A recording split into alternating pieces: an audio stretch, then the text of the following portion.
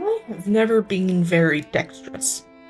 I'm not agile, flexible, fast, or light on my feet, both in a physical sense, but in an emotional sense too.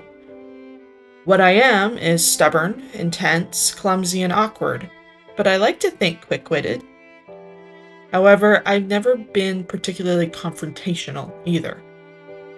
My idea of dealing with uncomfortable subjects or conversations used to be simply to pretend it didn't exist, dodging it and hoping it would go away or pass by, which is really not the best way to go about things.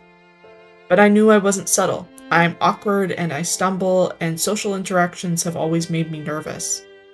I would be desperate for everyone to like me and to feel wanted. I would dodge uncomfortable moments or the feeling of being on the outside by trying to be the most amenable person ever to everyone I met.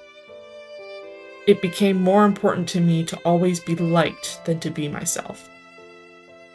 It wasn't until my late teens and early 20s that I really started to realize that being avoidant is not the right way to go about things. It took some very good, very patient friends who helped me find my voice, work on my communication patterns and skills, and essentially pushed me to realize that constantly dodging the things that scare you is not going to make the situation better. That's just life.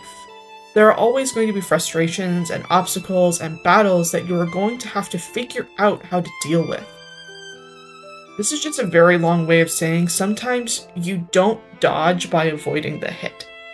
Sometimes you have to dodge by anticipating the hit, being prepared for it, tackling it head on, and surviving through the other side. Because that's life. And that's kind of what makes it great.